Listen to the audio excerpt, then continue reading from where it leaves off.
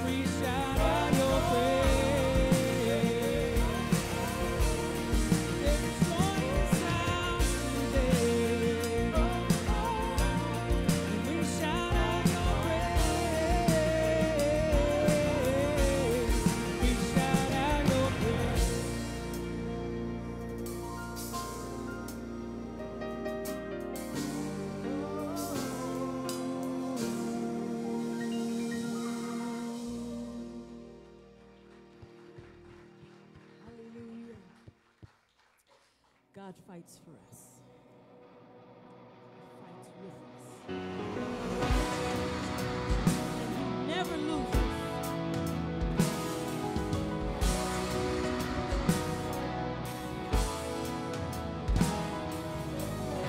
Miracles when you move, such an easy thing for you to do.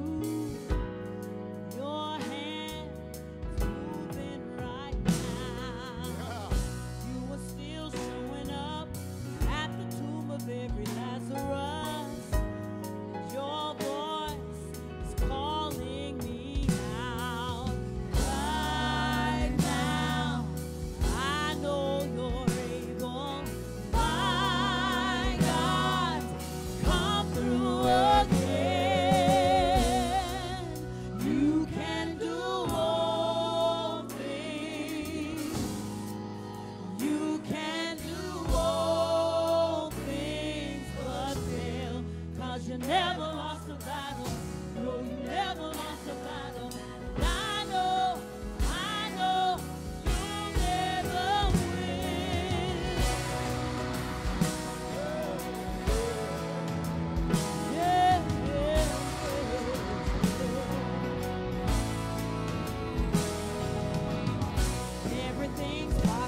Oh, by the power of the Holy Ghost, a new wind is blowing right now, breaking my heart of stone, taking over like a Jericho. My walls are all crashing down right now. I know you're able, my God. Come through again. You can do all things. You can do all things but fail. 'Cause you never lost a battle. No, you never lost a battle. I know you never will. You can do all things. You can do all things but fail. 'Cause you never lost a battle. No, you never lost a battle. I know you never will. You never lost a battle. Never lost a battle. Never lost a battle. You never will. You never lost a battle. Never lost a battle. Never lost a battle. You never lost a battle. You never will. You never lost a battle. You never lost a battle. You never lost. You never lost. You never will. You can never lost a battle. You never lost a battle. You never lost. You never lost. You never lost a. You can do all.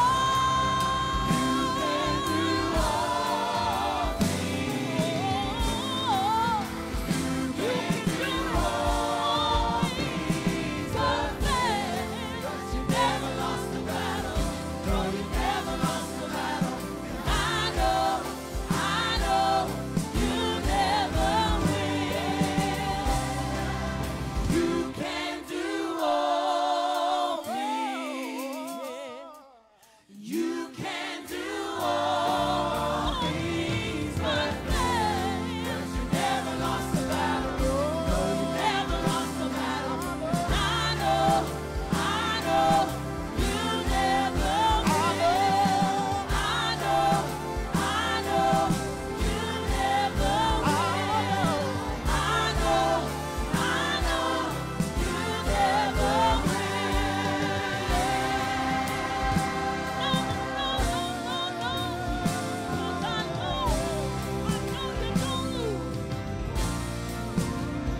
Anybody knows that the Lord will never lose any battle?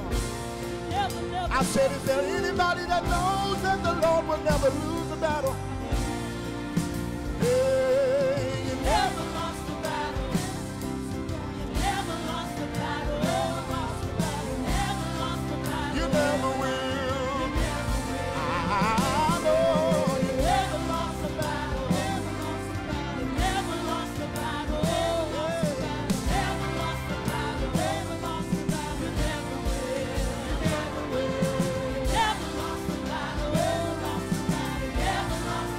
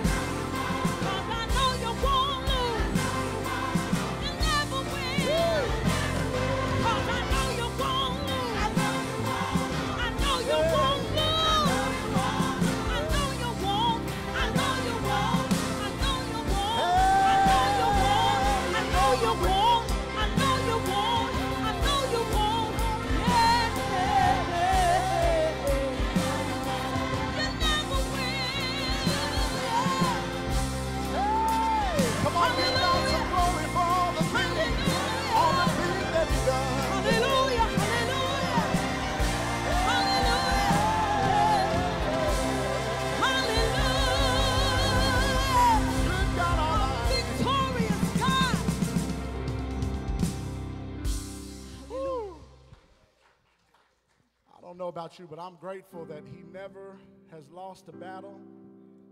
I mean, when we think about how many battles in life there are to fight and how we can look back at every one of them and say that God has never lost any one of them. Is that shout news this morning? Is that shout news this morning? Come on, y'all, shout for it then. It's okay to shout when we come into church. Oftentimes we think it's not, but it's one of the best places to shout. It's the best place to dance. It's the best place to give God praise. As a matter of fact, there's a song, and maybe you can resonate with it, but it says, I can't forget, I still remember the place you found me, and I surrendered when your grace covered my shame and saw my need.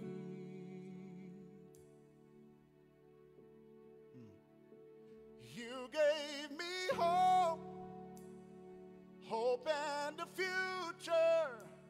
My heart is yours now and forever. I am loved only because you first loved me. Let's sing this together.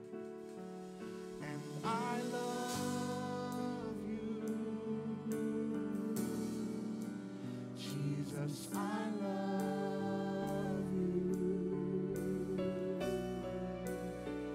And I love you because you first loved me.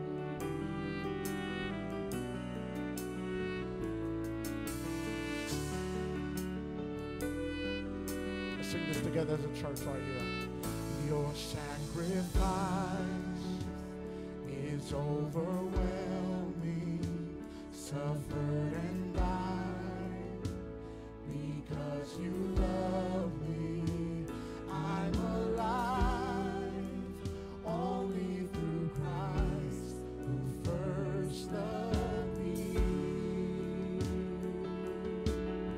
Saying I love you.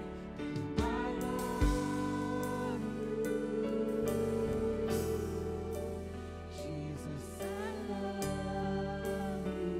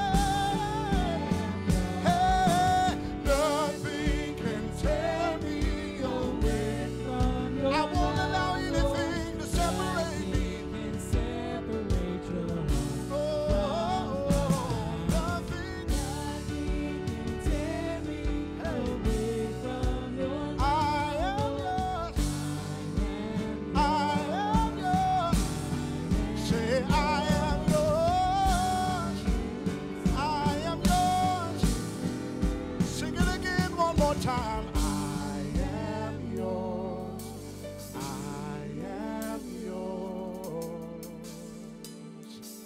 And I love you. Jesus, I love you.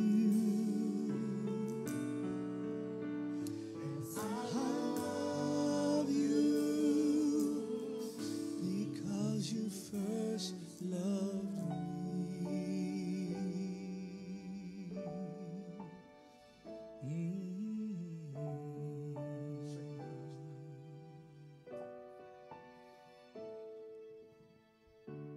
Thank you, Lord.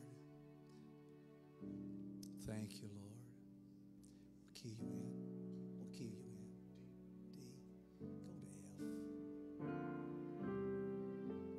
There is a name I love to hear. I love to sing its worth. It sounds like music in my ear. The sweetest name on earth. You know this simple chorus. Sing. Oh, how I love Jesus. Oh, how I love Jesus. Oh, how I love Jesus. Because he first loved me. One more time. We lift our voice. Oh, how I love Jesus. Sing it from your heart. Oh, how I love Jesus. Oh, how I love Jesus. Because he first loved me.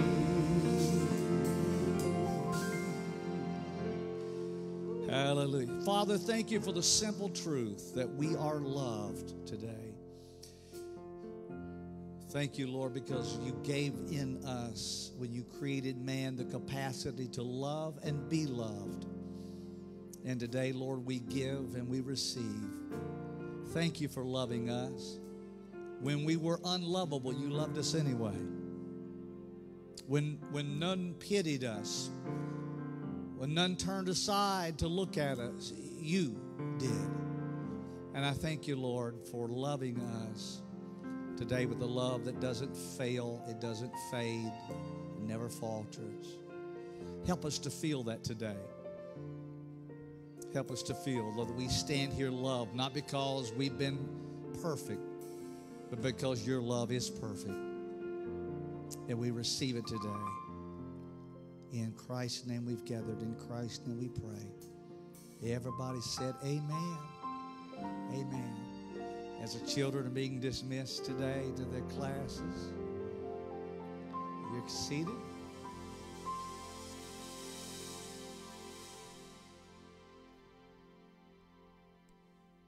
Man, it's hard to believe we're in June already, isn't it? I mean, it's June. And I'm glad you're here. Some folks, are heading out this way and that. School's out, and you made it here today, and I'm so glad to see you. Lexus, if you're watching today, some of your friends are here. Dylan and Bailey are here. And so that's what you get for being up there in the Northeast. But come on back home. Bailey, good job up here today, wherever you went. Team, hey, let's thank the team here and back there that helped us make it happen. If you're at home and people watch every week live with us, and then through the week a number of people join and watch our service, and so we welcome you, and we hope that today you'll be blessed. Locally, let me just say to you, in your bulletin, we put a little something. People have been talking around here for a bit and wanting to get together and have some fellowship and connection. And so for the being, we got something we're calling the silver spoons. You may not have been born with one in your mouth, but that's a target for 50 and up. But, we don't check IDs. And so if you'd like to be involved, the spoon kind of suggests, too, we like to eat. And so, fellowship is an important part of church life. I mean, I didn't come up with that. He did. And said that we need to fellowship with one another. And Acts, the 2nd chapter, tells us they had fellowship regularly from house to house. And we got places here where we connect. But it's good every now and then to get together and eat. And so if you'd like to kind of maybe be part of a group that gets together and share some fellowship with a silver spoon, you can let us know. Use the connection card and say, yeah, I'm interested in that, want to be a part of that. I've got you may not can hear, just a slight feedback up here on the platform. Let's see. Seems like there's some other things happening. Get your outline, and we're going to get started today on what we believe is the final week. Next week, I plan to begin a new series about the Holy Spirit, its power, and its purpose in our lives. We may hold off on that to after Father's Day, but we're probably going to start it next week. We've been in a series. We're finishing up today. It's on the screen here. If this is your first time to join us online or in the room, our series is IYKYK. And if you don't know what that means, all I can say is, well, if you know, you know. And I hope that helps. Have you seen that around anywhere since we've been doing that? Yeah, some of you have. Sent me a picture or two, and you've seen somebody post it, and yeah, right back there. Yeah. On billboards. Yeah, okay. Well, yeah, let's do a little advertising for him. He needs it. Him and that Shanura guy. If you know, you know. And so we've been talking about that. Have you had the opportunity to say that every now and then? Somebody said it this morning. I forget what we were talking about. Maybe in those cookies. If you know, you know. It's just... if you know, you know. We've talked about knowing some things that we are supposed to know, and we're in pursuit of knowing things that we know that we need to know, but we don't know yet, but we're reaching for it. And the past few weeks, we've been talking particularly about some things we think we know that we really don't. And boy, when you realize that you thought you knew something and you were all fully committed to it, and you realize, it's not quite what I thought, the best thing to do is embrace the fact and let go of the stubbornness that says, I know what I believe, and you can't convince me otherwise. You know the truth will set you free. And so we've talked about some facts the last few. In fact, we talked about some things people put in place of facts, things like hunches and opinions and assumptions and conclusions, and they get us in trouble when we equate them with God's truth. Because how you kind of feel like you get this feeling and this hunch or this, what we call the gift of suspicion, and it isn't always the way that things really are. Then we talked about incidental facts, and then we talked about key facts and God facts. And I really want to focus on the God fact angle of things today. I put in your outline, let's fill in the blank, and then we're going to kind of talk about this for a little bit. I've got 2 or 3 little different phases I want to move into today, and we'll let you know as we shift. But first, I want to talk about this God fact, and let me just say it to this way: keep your focus, because you're going to get a lot of facts thrown at you in life, or a lot of things that are presented as fact, and you're going to separate them out, and then there's these things coming at you, and what do you really focus on when you get a lot of information and some of it seems to be conflicting? Because that's the way it is in life, not just with the jury like we've seen in the past a little bit. You've got conflicting information or facts. They may all be facts, but they lead you to different places if you follow them with a certain lens or filter on or a bias, and we talked about that in the previous weeks. Keep your focus on the higher fact.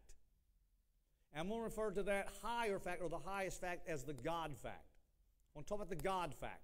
I want to show you in a few places in Scripture where there are more than one fact presented. And as we said in about our second week, sometimes it all depends on which syllable you place the emphasis on. Okay? And so it appears to you one way or another depending on where you accent or what you put in bold or what you put in a larger font. And so I want you to put in the boldest and the largest font you can, the God fact. Okay? So that's what I want you to keep your focus on. Now, in Luke 22, Jesus told Simon Peter, and this was at a very delicate time. Here, Jesus is soon to be going away, and he's trying to give some last-minute impartation and instruction to the disciples. And he told Simon Peter a fact that only Jesus could know. He said, Simon, Simon, Satan hath desired that he may sift you as wheat. The devil has a plan for you, and he's after you. And then he gave Peter another fact. This was a higher fact. And he says, but I have prayed for you that your faith won't fail you. And if I could paraphrase just a little bit, you're going to make a mistake, okay? You don't realize it now. You don't think you're capable of it, but you're going to mess up. But after you mess up, you're going to repent. And after you repent, you turn back to me. I am going to use you. I'm going to anoint you and empower you. And you are going to strengthen the rest of the brethren. Now, which is the most important fact of the two? Facts are facts, and they're both important. Is it that Satan has a plan for your life, or that God has a plan for your life? Now, see, both of those are true. But I see too many people locked in and focusing on Satan's plan. And they never get to the higher fact, and that is, but God has a plan. And the only reason, I think the only reason that Jesus is telling Peter that you're going to mess up is because he's going to mess up, but he's not pointing it out to point out the mistake or embarrassing him. It's your obstacle is just an opportunity for where God's going to take you to. Your setback is just a setup for a comeback. The comeback's what I want to get to, but you can't have a comeback without a setback. And so he's trying to tell him the first part is only there to let you be aware that the second part is coming. Now, Peter, like most of us, begins to focus on the mistake, and he said, no, wait a minute, I'll never leave you. And he says, you don't, look, where I'm going, you can't go. And no, not me, I'll go with you everywhere. And he says, Peter, before the sun comes up in the morning, you will have denied me 3 times. But that's not really important. I know you think it is. I've got good news for you. And the good news is that you are going to be the first to share the good news, the gospel. Okay? So let's talk about where we are. I'll use me first, and you fill in your name in the blank. I've spent my life, most of it, not in perfection, because my wife is here and she knows better, but trying to help people get closer to God, helping people discover the eternal life that God has and the abundant life that God has. And let me give you a little fact I learned along the way. Not everybody's rooting for me to succeed. There are a few people who want me to fail as a pastor.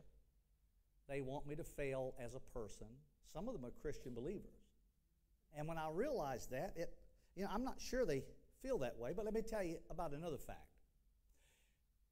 There are also a bunch of people that are rooting for me to succeed and who are praying for me to be a successful person and pastor. Which one should I spend my time? Both the facts are true. I no need to deny it and saying everybody's for it. No. In fact, Jesus said, beware if everybody speaks well of you, so praise God, I don't have to worry about that one. Which one should I spend my time dwelling on, focusing on? Which fact You know, I think I should focus on the fact that there are people who are praying for me rather than people who are, okay, take me out of it. In case you're sitting here in ignorance and bliss, I'm sorry to disturb your blissful bubble, but not everybody's happy with you. Not everybody at your work or in your classroom. Not everybody thinks that you're the best teacher. You are, but they don't think you are. There are some people that don't like you. There's some people that when you get a new car, they don't celebrate with you. When you go on vacation, they're like, must be nice. They can't celebrate with you in the nice moments of life. Stop focusing on the fact that not everybody is with you. We've all lost things. Everybody here's been through loss. I want them to go through the things. You know the things you've lost. I learned a long time ago, and I try to practice it, that we're all happier if we focus not on what we've lost, but what we have left. Because if you keep focusing on what you've lost, you'll lose more. You'll lose what you have left. But focus on the ones or the people that are in your life and focus on what you have to hold on to. Focus on the higher fact. Let me give you another one. John 16. Jesus says, these things, this is Jesus talking, okay?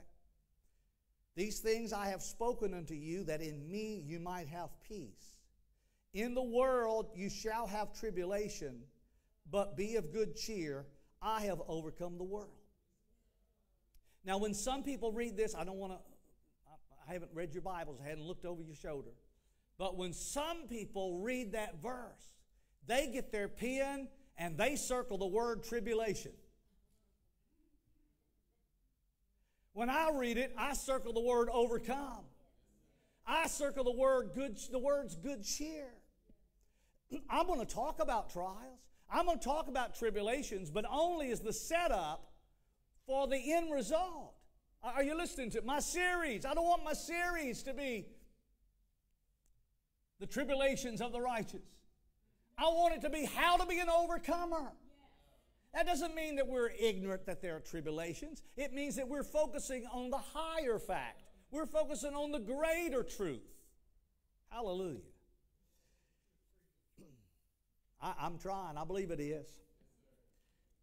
I told you a few weeks ago, I want to say it one more time. I will mention the Antichrist while I'm preaching. But my focus isn't going to be on the Antichrist. My focus is on Jesus Christ. And look, I'm not against Bible prophecy. I taught quite a bit while I was evangelizing and early pastoring days. And I'm still interested in it. But the Antichrist is not the central character of the Bible. In fact, the Antichrist is not the central character of the book of Revelation. The very first words of John's book is this, the revelation of Jesus Christ. So we're going to start studying Revelation. Ooh, we're going to study the Antichrist. No, we're going to study Jesus Christ. And the story of Revelation is there's a lot of bad guys, there are beasts, there are dragons, there's all sorts of things. But when it's all done, they're all defeated and he's victorious. Focus on the truth that he's the victor. He hasn't lost a battle, hasn't lost a battle. Say it again, hasn't lost a battle. We're going to sing it again. Yeah, we're going to make sure we all get it. Hasn't lost a battle, never lost a battle, never will, never will. By the way, two of the problems I have with most Bible prophecy is this, and again, I say this from experience. Problem number one is you become convinced you got it all figured out. And I've seen elaborate charts stretched all the way across, and this is where this happens, and this happens. And someone said many years ago, they said, if you read over here in Revelation, it says when we get to heaven, there's 30 minutes of silence. And yeah, there's 30 minutes of silence. When we get there, it's 30 minutes of silence. And someone said, what's that for? And I heard some things I won't bring to you. But one of them was, that's so all the prophecy teachers can change their charts. Okay, got to give them time, fix it, because they all missed it. Look, I did. Look, when we just got married. Jesus went, remember we went fishing, and he caught 153 fish. The Bible says 153 fish. I don't know why it numbered them like that. 153 fish. Well, praise God, there was 153 nations, and that represented, and that was good then, but I think there's like 211 of them now, and so, you know what I'm saying. But when it fits, praise God, this is clear. This is what it is. You better get ready. Well, sometimes our what we just know to be true ain't. If you know, you know, and when you think you know and you don't, now you know that you didn't know. That doesn't change the fact that He's still God and His Word's still true, and He's not in some kind of little number box that He's got to work it all out just so we can all look good with our predictions. He is who He is, and He will be what He was forever and amen. Okay? And I've been through it all. I think Henry Kissinger died last year, and he was 100 years old, and until the day he died, there were people saying he's the Antichrist. I remember when I had a book at home on why. That's got to make you feel good. Somebody writes a whole book about you, why you were the Antichrist. And then some of you too young know this, but almost every president came. There was Ronald Wilson Reagan. Ronald, 6 letters. Wilson, 6 letters. Reagan, 6 letters. 666. There's the number right there. He's the Antichrist. Oh yeah, look, some of y'all, you don't recognize it. I've been around, heard all kind of things. When you start focusing on the booger man, you see him in it behind every bush. I mean, everywhere, every shadow is him. You know, everything, every person. Is it Obama? So he understands dark sentences. No, I don't think it's going to be Biden, but you know, everyone came along. You know, everyone, that's him. Well, praise God, this is the revelation of Jesus Christ. And I said last week, the spirit of Antichrist is many among us where it is. But the Bible doesn't speak about the individual Antichrist much. We give him a lot more attention than he should get. Here's 1 John 4:4. You're of God, little children, and have overcome them, because greater is He that is in you than he that is in the world. Is it a fact that He's in the world? Yes. But we're not going to magnify Him. In fact, it's not a coincidence that the word magnify means to make something become larger to you, and also means to glorify God. Because I think you do both at the same time. When you magnify Him with worship, you also magnify Him. You make Him bigger in your world. And I'm not trying to intimidate the devil. I got enough problems. But I got enough faith to say this. Great big God, little bitty devil. Great big God, little bitty devil. Okay, we're not going to have a 10-week series on the power of the devil. We're going to talk about the power of the Holy Spirit. Okay? Doesn't mean there's not a real devil, but it means he's not going to dominate our conversation and dominate our thought life. And he has a plan, Simon, but let me tell you about the greater plan. You're going to make it. You're going to be restored. You're going to be healed. And you're going to bring strength to your brothers. Okay, God's facts, in your outline, God's facts are what we call the God factor. Never, it's not all the God factor there is, but His Word is a large part of the God factor. What God has to say about you and your situation ought to be the main factor in the decisions. Remember Kadesh Barnea when the spies went out, they came back. We covered that 2 or 3 weeks ago. And they brought back all the facts about and the giants were there. But the main factor is God's with us. God's with us. And when we don't take the God factor into our decision about our life and career and the steps we take in faith, we're missing the exercise that we're doing is an exercise in futility, because God's facts are the God factor. Now, in general, a factor refers to something that influences or contributes to a result or outcome. Factors are variables that can have an impact on a situation event, or process. Nothing influences an outcome more than what God says about it. So let's find out what he says about it. In 2 Kings chapter 6, and I won't go there and read it all for you. I'll just tell you about it. In 2 Kings 6 in verse number 8, the prophet Elisha he was revealing the war plans of this king, and he was not happy about it. And he said, I'm going to go get him. And somebody tell me where he is. And they said he's in Dothan, over here in Alabama, I guess. That's where he said it was in Dothan. That's what it says. Not the Alabama part, but... And so they went down to Dothan. And in the morning times, Elisha had a servant, and his assistant and his servant got up in the morning. I don't know if he's getting coffee ready or what, but he went outside, and he came back in, and he said, Mr. Elisha, we got a problem. He said, what is it? He said, I hate to tell you this, but the hills are all filled with the army. They're after us, and they found us. We got problems. And Elisha didn't even go out. He didn't go out and check it out for himself. He says, there's more with us than there are with them. And he says, look, I appreciate your faith, and, you're the preacher and all that sort of thing, but I just got to tell you, I've been outside. You haven't, okay? I have seen what I have seen. And he says, basically, I'm not disputing the fact that you've seen what you've seen. I'm just telling you there are things you haven't yet seen. And if you can see what you haven't seen, well, if you know, you know. And his eyes were opened, and he saw, and the hills were filled with horses and chariots of fire. And like the prophet said, there's more with us than there are with them. Now, the fact is, there was an army there, but there's a higher fact. There's a greater fact. And that's where in fact, he couldn't even see that. And sometimes we can't even see that God's at work because of the problems we're facing. The obstacle causes us not to be able to see that God is here. God is working.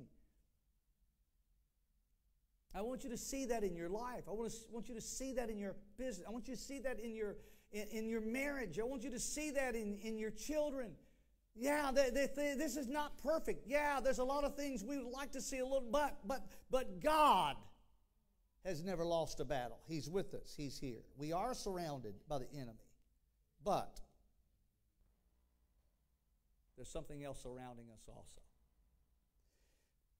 Okay, we've talked about the facts as being the evidence, and it is in the physical realm. I want to shift gears just a little bit. I want to finish this out with another little angle here of this. I told you I would, and let's go.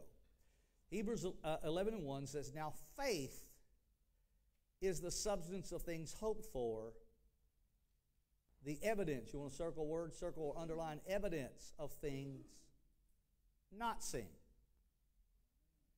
Facts are the evidence of things seen.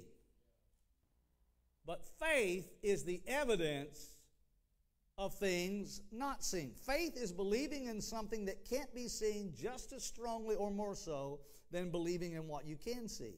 Again, faith, it says, is evidence of what is not seen. So let me give you these 4 blanks here together in succession. Facts deal with the visible realm. Faith deals with the invisible realm. Facts deal with the physical realm. Faith deals with the spiritual realm. Say that again for you. Facts deal with the visible. Faith deals with the invisible. Facts deal with the physical. Faith deals with the spiritual. Faith, because most of us have to have the facts. That's because we're walking by sight. But faith is evidence in the invisible realm just as facts are evidence in the physical realm. 2 Corinthians 5:17, the short verse I just alluded to, for we walk by faith, not by sight. Sight is where we get our facts. Our senses report to us the facts. We saw it. We heard it. We took it in. We were there. We experienced it. Our senses told us these are the facts. Now, what I learned a long time ago, it took me a while, and I still slip in this, is that some people confuse faith and sight. We pray for something. We pray for it. We pray for it, and then it begins to materialize. And then we say something like this: my faith is getting stronger. You ever said that? My faith is getting strong. No, that's really not, I don't think that's accurate. I think more accurately, we would say, my faith is being rewarded. My sight's getting stronger because I can see it. Faith is when you can't see it. Does that make any sense to you? My spirit feels stronger, but his spirit was never weak. You don't need faith for what you can't, for what you can see. If you can see it, you don't need faith for. Faith is the evidence of things not seen. Romans 8:24 and hope and faith are similar, and I'll show you the separation in a moment. For we're saved by hope, but a hope that is seen is not hope. For what a man seeth, what doth he yet hope for? What are we going to hope for if we already have it? Actually, let me separate them and say hope primarily, I believe, is for the future, and faith is primarily for the present. That's why it says now faith. I don't think you're saying now. Faith is, I think he said, now faith is the substance. I mean, right now. Now faith is the substance of things hoped for. Faith is for the heart, if you please. Hope is for the mind. Let me show you 1 Thessalonians 5:8 says, but since we belong to the day, he said there are people of the day and people of the night. We're not people of the night or darkness, he says. We're children of the day. And since we belong to the day, let us be sober, let's be self-controlled, putting on faith and love as a breastplate to protect the heart, and the hope of salvation as a helmet for the mind. So the breastplate of faith protects the heart, the helmet of hope protects the mind. Now, what happens is your faith, and a songwriter saw this, faith results in sight. I know it's not where we draw our theology, but Horatio Spafford wrote the song and said, "O Lord, haste the day when my faith shall be sight. That's when the clouds be rolled back as a scroll. For the trumpet shall sound, and the Lord shall descend. Even so, it is well with my soul." It's well right now because I know that one day my faith, what I can't see, is telling me I'm going to see it. It shall be sight. And so you keep having your faith until you see it. I don't see it yet. Well, that's what faith is for. It's not there. Well, that's what faith is for. That's why he said, Simon, I'm praying your faith won't fail you, because you won't be able to see the end result. You're going to be in a situation and say, I don't see how this can possibly work out. I don't see how this can get any better. I don't see how it can possibly improve. This is the end of it all. I'm about to go bankrupt. We're about to split. This just ain't going to work. We can't get out of this debt mountain we're under. Okay, faith sees something different. You're looking at facts, but there's a higher fact. Somebody listen to me. Somebody listen to me this morning. There's a higher fact. God, always remember, God has access to facts that can't be accessed or understood by what is visibly seen. And that's why we need to hear the whisper of the Spirit. I don't want to get into next week, but we need to let the Spirit lead and guide us, because He knows where to go.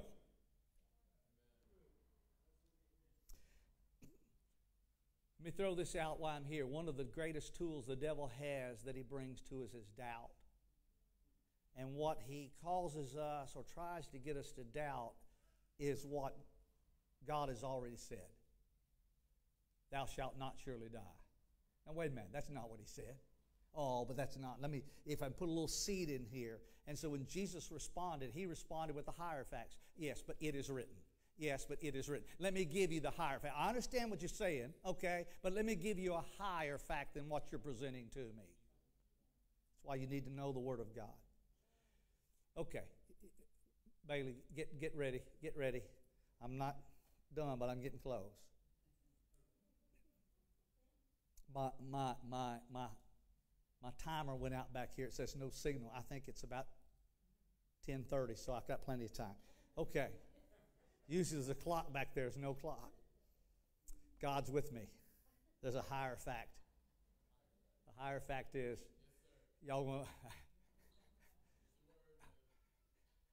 let me get off the word just a minute and tell you about something happened. Marcus's dad, I may have told you this. Marcus's dad pastored in Miami, Florida. I preached for him many years ago. Marcus was the youth pastor / music leader there, and I was the evangelist, came in, and his dad was just an incredible guy, pastored down there for many, many years. Great man, and he was a spiritual man, a real praying man, but he didn't always present himself that way. You know, he didn't come on, I'm real spiritual. He would pick and have fun with you. And sometimes you didn't know when he was serious. And so that first Sunday I preached there, he said, "Now, David, let me tell you something. I don't want you to grieve the Spirit. I want you to follow the leading of the Spirit, and you preach as long as you want to. But I also need to tell you, the people are going to get up and go home at 12. That's what he said. And you know what? The Bible said a little hint and words of the wise is sufficient. And I said, okay, that's a good way. You know, I know how to be done on time. So I listened to him. You know, you can only learn the mind can only absorb what the seat can endure.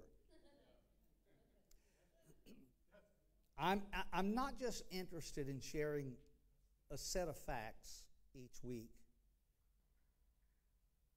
but more importantly, what I've discovered to be the truth.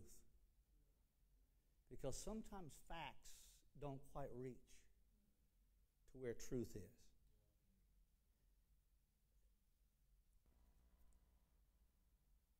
Throw this out here and leave it with you to chew on. Heaven is not a myth.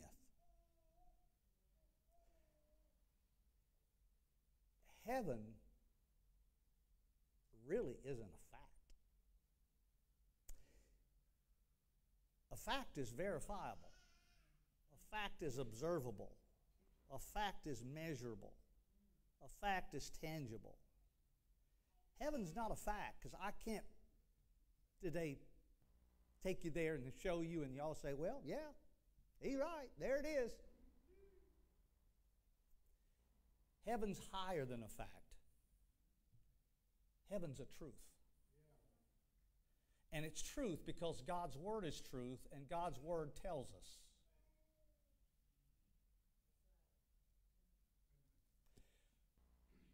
Do you get that? We are saved by grace through faith. Salvation's not a fact. It's higher than that. It's a truth.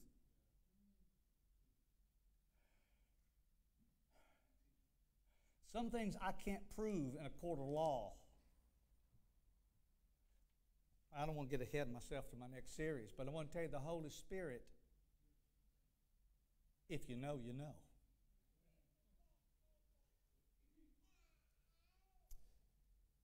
Ephesians 1:13, I didn't get a tangible certificate when I got saved, but the Word of God says I got one, and it's got a seal on it. And you also were included in Christ when you heard the message of truth, the gospel of your salvation. When you believed, you were marked in Him with a seal, the promised Holy Spirit.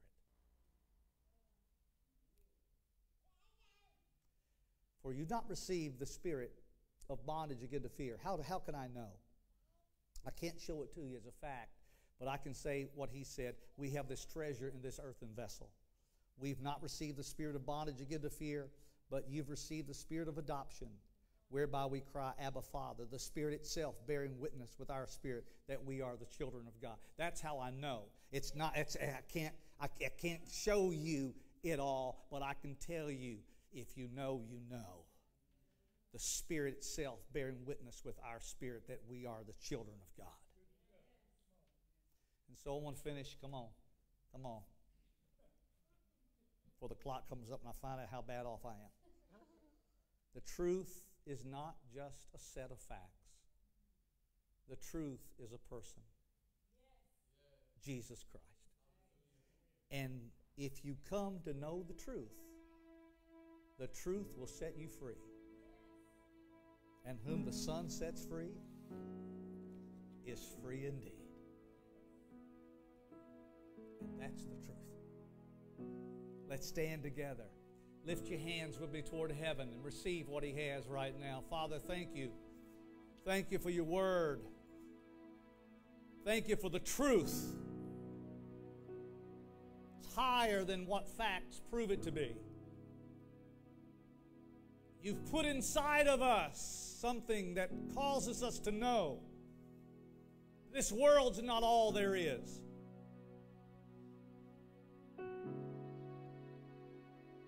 There are things, Lord, I can't prove, but I know. I know that my Redeemer lives. I know in whom I have believed. And I trust you, and I know that I can. And those, Lord, who have experienced in their lives the similar renewal in their life, the regeneration of your Holy Spirit, the surrender of their life to you, and experienced you coming through and being their comforter and healer and redeemer, Father, they know. And thank you, Lord, for those who are the redeemed. For they know, and they shall not be shaken. Yes, Lord. Just receive it today. Make His face shine upon you. Be gracious to you. Lord, turn His face toward you and give you.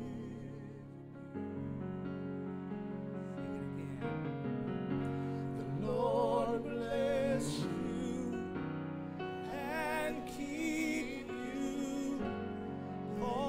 Face shine upon you and be gracious to you. The Lord turn His face toward you and give you peace.